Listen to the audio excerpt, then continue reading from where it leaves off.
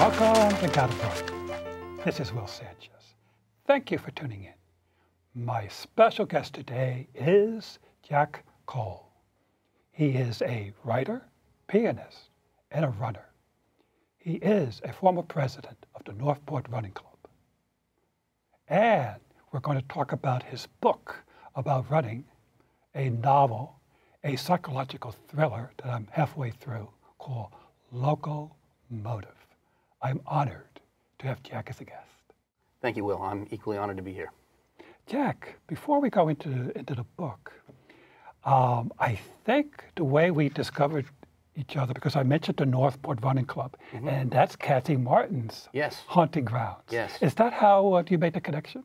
That is how I made the connection. I had watched the episode with Kathy Martin, and I've had the honor of watching Kathy's amazing progress. I've had the honor of trying to imagine I can even keep up with Kathy. I remember running in the visiting nurse service race, which is in Northport Village every May. And when I was a real zealot, high mileage person, fancying that in any way I might be able to keep up with her for a brief moment in the beginning, and then, of course, being taught the truth. We're all brought down to earth. Interesting. But I was very interested in how my wife always asks me when she sees a guest, well, how do you know him? Yes. And I said, I get around. You do? Okay, but let's introduce you to our audience. Tell us where you were born and tell us something about your growing up years. I was born in New York City, here on Manhattan Island in 1970. And then my family moved out to Long Island. And I took to it like no other place that I could have been taken to. It became my native place. And I still fight to remain there because not only do I love it for my own sense of past and sentiment, but I feel it projects a mythic image of place that is slighted in the media all the time. Usually it's a parody place of people with funny accents and Amy Fisher tragedies and Levittown sprawls. But there are enclaves and beautiful scenes and beautiful scenery and landscapes and stories that I don't think are often told. It's a far richer place than I think most people ever give it credit for. I think you're absolutely correct. Now, as a child growing up, I guess mostly in Long Island, were you athletically involved? I played soccer, and growing up in Northport Village, the Great Cow Harbor 10K was always an activity that I saw from afar, and I would watch it, and yet no part of me imagined, for whatever reason, participating when I was a child. It just seemed like a grand thing that happened. I had no idea that, in a way, it just took an act of the will simply to want to participate. And we were talking earlier about being late bloomers to running, and I was a relatively late bloomer. I wasn't 30 before I started, and I was away in graduate school. And only when I was done with graduate school and had many reasons that I really should be sure I was compelled to run, that upon returning to Northport, there it was, as if waiting all that time. Not only the Great Cow Harbor 10K, but the Northport Running Club. But as a child, somehow you discovered the piano because you're a professional pianist. Yes. So tell us, how did you discover the piano? The piano was part of a deal with my mother. We had a piano from my grandparents, and I didn't want to take the piano, but my mother said that I could take horseback riding lessons, which I had asked for if I studied the piano. And after starting the piano, I never asked for the horseback riding lessons again. So what running there was going to be wasn't going to be the horse's responsibility. It was going to be mine later on in life. And the piano, in a way, is what brought me to running, because I studied the piano so much and became a zealot practicer from about 14 to age 30. I went as an undergraduate and master's and doctorate studies in the piano. And of course, the piano is a lifetime of sitting. And it's active, but when I was in graduate school, around 2, 3 o'clock, I always fancied myself a fit person, a thin person. And however, in my late 20s, around 2 or 3 o'clock in the afternoon, I would need a pick-me-up. And I thought, well, maybe I should get some sweet iced tea or soda, or just go to the vending machine in the practice room hallways. And suddenly I looked in the mirror one day as what I thought was this dashing pianist, and I noticed this tubby fellow that I didn't recognize. I had a good friend in graduate school. His name is Dave Edgington, and he's a guitarist. And to his credit, around 2 or 3 o'clock in the afternoon, when I would go looking to see, when I needed a little pause from the practicing, who was around still, where my friend Dave was, and his room would be empty. And I'd ask, well, where's Dave? And people would say he was running. So one day, I put on a pair of beat-up tennis shoes, and this was in South Carolina, and I don't do very well in the heat, and it might have been 100 degrees and very humid. And I put on a cotton T-shirt, everything that we runners eventually eschew, knowing that those things are challenging to wear. And I went out, and I don't think I could have made it more than a few blocks. And I was drenched, and I sat down in front of a public school, and I noted children looking at me as if I was almost as if an old man to them. They couldn't move. And what amazed me, in my experience of running, I've never been able to proselytize or to recruit someone into running. Runners, for me, for the most part, seem to suddenly be born out of some impulse within themselves.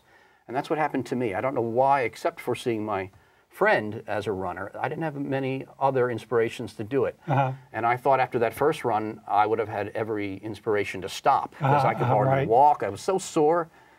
I was comprehensively sore, everywhere. And I even think I seized up. I don't know what the actual event is that I experienced, but I had to sit down. I couldn't move. I masked that experience in the novel for the narrator, or the first-person narrator, talking about his first experience as a runner.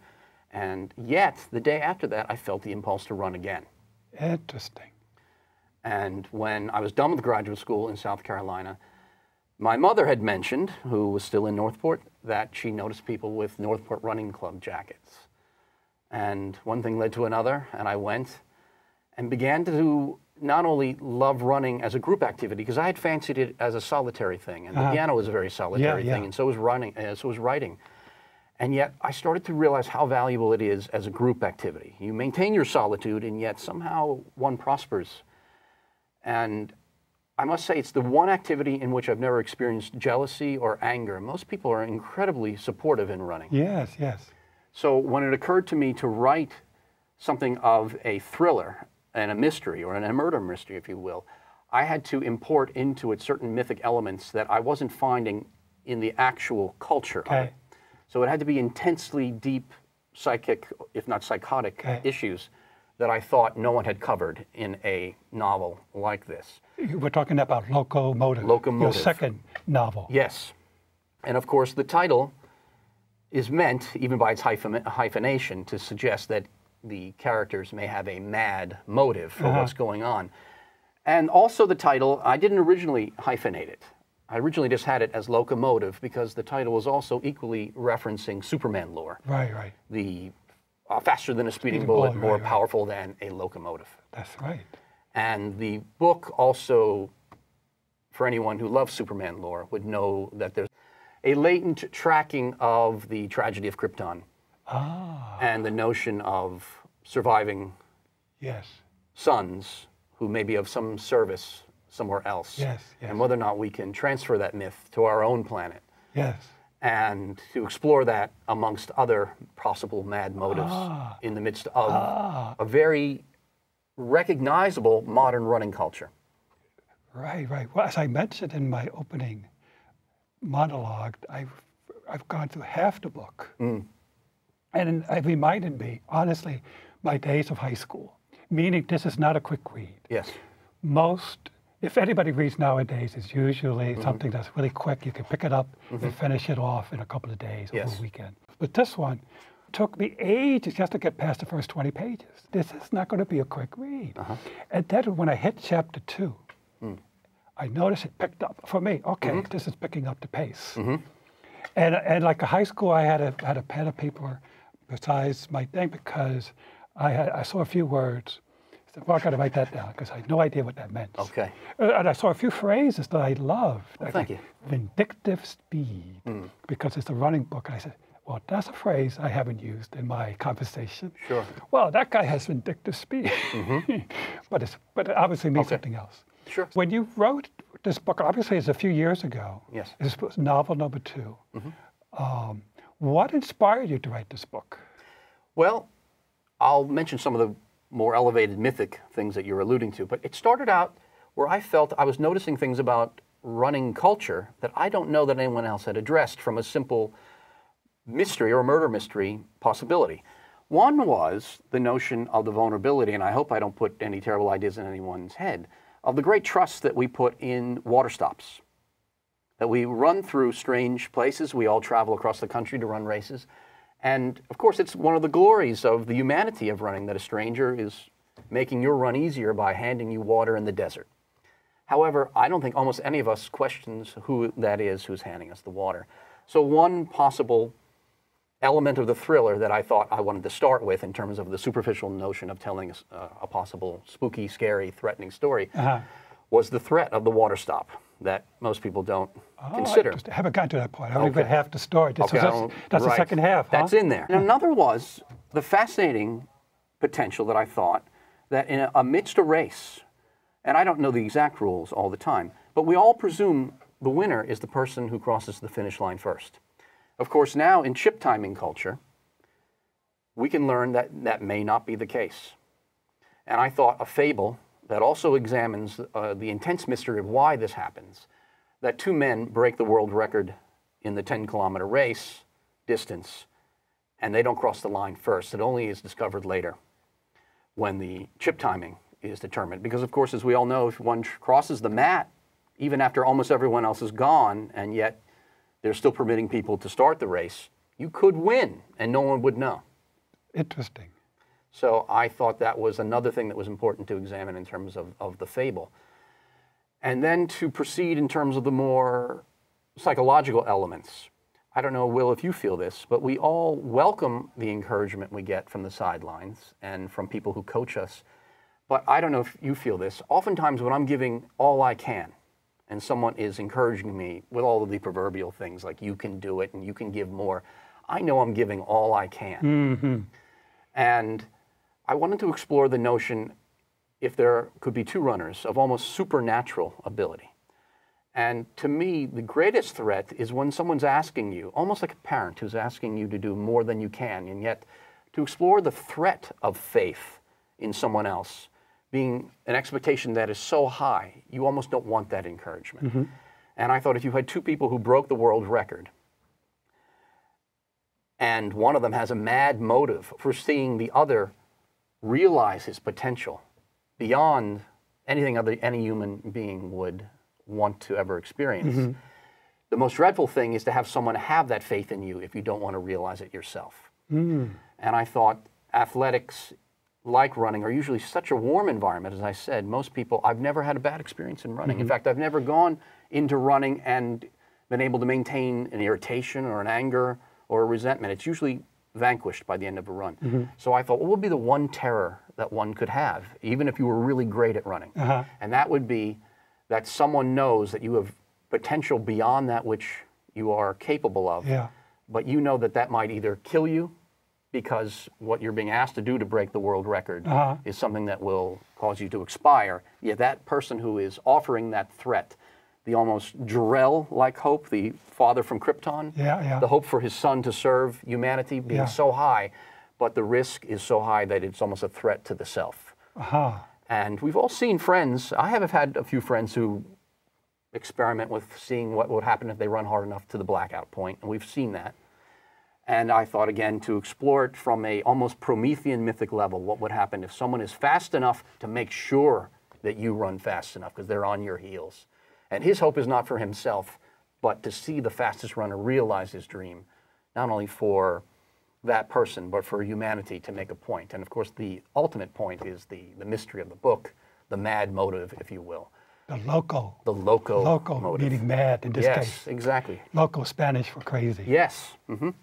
Wow, fascinating. Well, what's your take? You know, now, in today's time is the mythical sub-2-hour marathon. Yes. And you probably saw Nike Breaking 2 project where they had this artificial pacers and the world's finest runners on a racetrack. Yes. Flat, with a big car, with a windshield. Yes. Did you see that? And he didn't make it. Yes. He gave it his all, but he was 26 seconds short. Wow. So that must have been deja vu in some sense for you. It is, thank you, Will, because the other very, very strong element of the book is something that occurred to me more or less when I was a child. And I know that any physicist will tell me this is illogical. And yet a part of my literary mind or poetic mind says, well, it makes sense. Human beings continue to break world records all the time. And it leads one to ask, what is the ceiling? People continue to break a record. And I remember riding in the car with my father on the Long Island Expressway. And there was a day filled with traffic. And of course, it meant that the time that we were taking to get to our destination was very long. And then I said, well, you know, at night, if we travel this road and it's free and clear, it'll be half as long. If you could continue to break down your travel time, as silly as this sounds, would you eventually arrive before you left? Now you're getting it to science fiction. Exactly. It's like Asimov territory. Exactly. And that's where the Superman lore and the Asimovian notion of what you would do if your running powers allowed you, in essence, to travel through time and end before you started, what would you do with that power? And what would be the psychic and mythic responsibility? And if you have a locomotive, what almost Ahab-like sense in terms of a Moby Dick-like madness, what would you feel that your responsibility is with that power? Interesting. And that's addressed in part two? I mean, it is. Second half? It is. Well, now I got to rush home and finish the second half. Because the book is set in a newspaper office, there are editorials from the editor of the book, who is one of the principal characters and one of the runners. Mr. Hare. Yes, and you asked about the names, and here's something I don't mind giving away. You said that the one character was named Shell, and the other was Hare.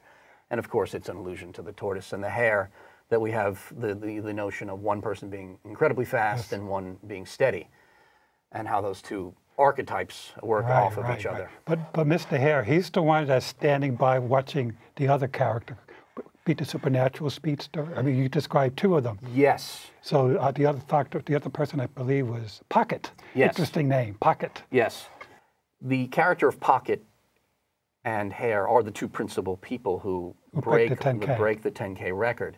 And one is the person who has the greatest potential humanly, but has already experienced a problem in his high school running days. That was Pocket. Yes. As a sophomore, he collapsed. He collapsed. Even though he was running supernaturally at that time. Right, and everybody had these impressions of what he could do, perhaps if he continued with it, but that frightened him to such an extent what exercising that power did.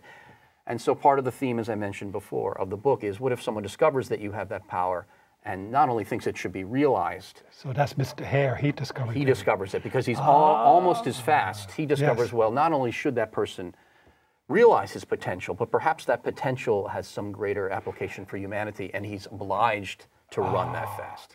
The way you describe it could be an episode of a thinking man's version of The Flash. Possibly, because yes, as I mentioned, Superman and comic book lore, if you will, I tried to unite that with my best effort, because I was the president of the Northport Running Club for a long time. And I think, Will, you can tell me, I think as well as any other runner, we encounter archetypes in running. Golly, everywhere I go, if I go travel to a marathon somewhere I've never been, I almost feel like I recognize the people when I don't know them. There are people who fulfill certain traits in running. And what a glory it was to be a member of the Northport Running Club, because I got to study firsthand with real loving observation all the archetypes. And I don't think anyone will, in the club, discover their personalities in there as a recognizable singular character. There are archetypes that are mixed. Right. But without that experience in the club as its president and as a member now, I just continue on as a civilian member, I'm no longer the president of the club, I think any person who loves running culture will also enjoy the book from that point of view, because running culture is unique to itself. It is. So how long ago did you write the book? Maybe about a decade ago, and then it was revised maybe a year or two ago, and finally went into print. Okay. And I think it's self-published, because I don't recognize, well, the book that is published on there is the same as the press company that's mentioned in the article. It is, which makes one wonder if that place exists. And as Melville observes, no true place is down on any map. Ah. So I think it's called Poctog, It is Poctog. and that's a mystical place, but obviously based on Long Island because it has Well, that smell of it. It does. And of course, if you know Northport and the North Shore and you know Fort Salonga, if you look closely enough in the woods, Poctog is between them, I assure you. Now let's talk about the cover. You have this winsome runner, look like he's wearing a bra. It doesn't look like any running top that I've seen on women. Yes. Running in a cemetery. So what is the significance of the cover? Well, that is a setting from Long Island that I discovered on trail run adventures with a colleague of mine named Peter Clan. And we also have a small running club called the Unanswered Question Free Running Compact. And we do trail runs and look for unusual settings. And we came across this setting when we were running. Cemetery. This cemetery, which is in Setauket. And without question, I recognized a setting I had already conceived in the completed book. In the book is a setting called the Sunken Cemetery. And here, lo and behold, was a colonial era cemetery right along the water. The photograph hardly needed any manipulation. There's some slight manipulation. And then the gal in the cover is a model, Kelsey Fiona McGuire. She's an actress who was an usher when I was serving as a conductor at a musical. And she was the spitting image of one of the characters. So I needed a gal who suggested a very preoccupied fitness culture woman. Okay.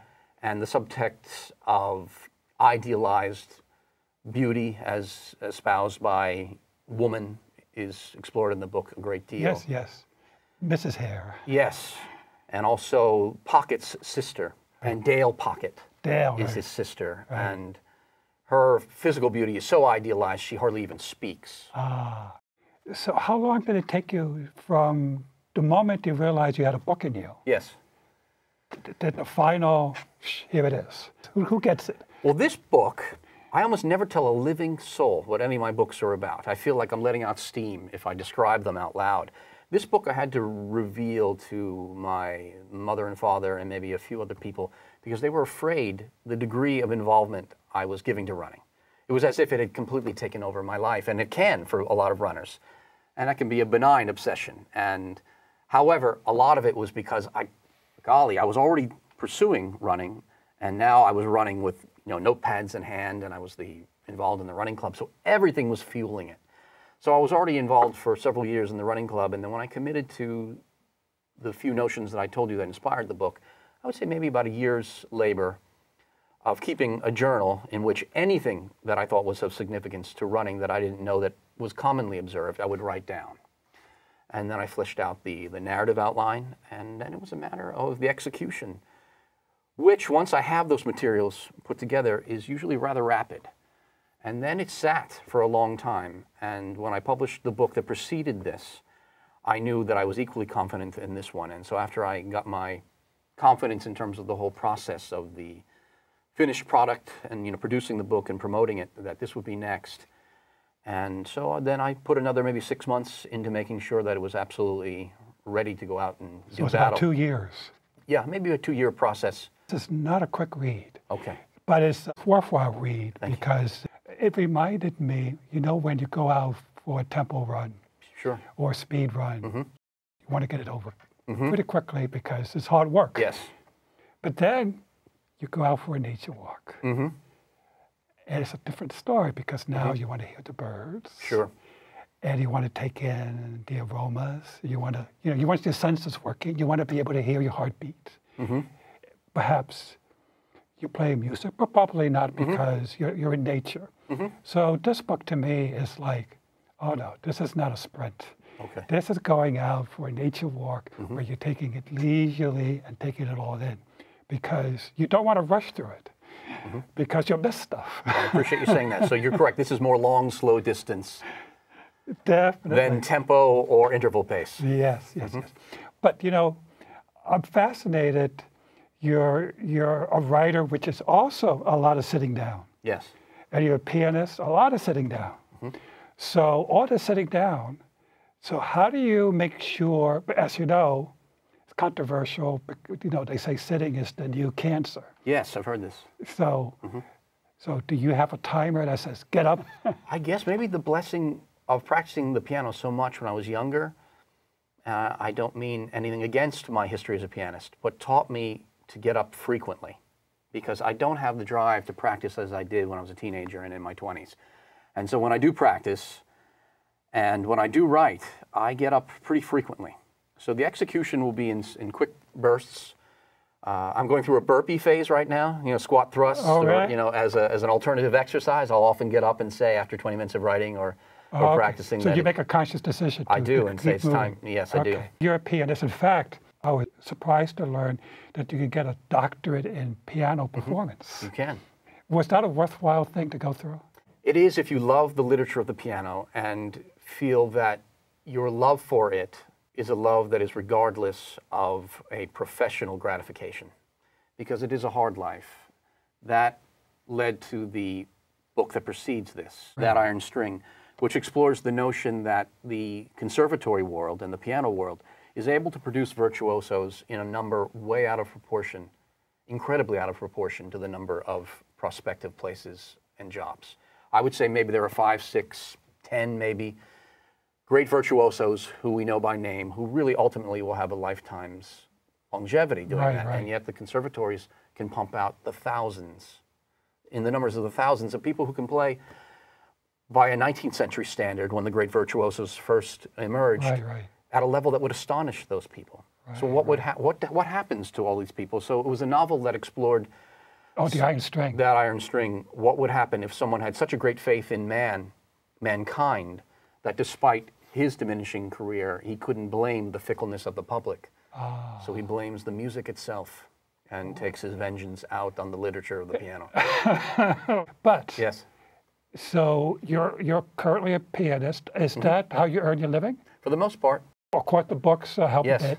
Now, do you perform on Broadway? I've not played in a Broadway house, but I've played in regional theater quite often as a music director, rehearsal pianist, and play for a lot of concert cabaret settings for Broadway singers. Okay. If somebody wanted to go see you play, where would they go? Kohl Planting Fields in Oyster Bay. I play there quite frequently. Is that a restaurant? No, it is a state park. Oh.